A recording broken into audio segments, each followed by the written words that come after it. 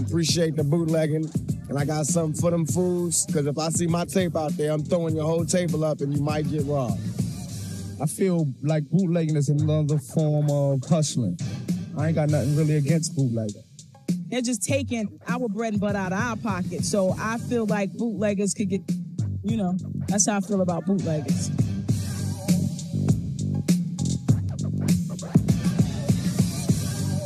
Yo, so all bootleggers, yo, if I catch my you know what I'm saying, on your rack, I'm gonna wreck your whole, I'm telling you, don't let me catch my stuff on your rack or you're getting wrecked.